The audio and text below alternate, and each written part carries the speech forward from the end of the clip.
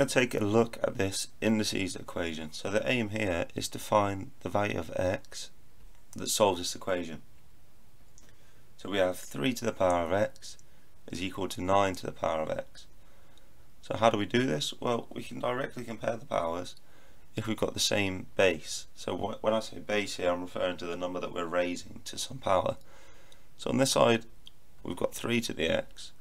So if we can somehow write this 9 in terms of base 3 as such, then we should be able to compare the powers. So we know 9 is 3 squared, so this side is the same as 3 squared to the power of x.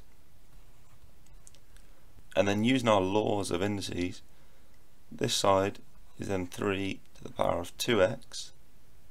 And from this we can jump straight to x has to equal to 2x, which implies that x is equal to 0.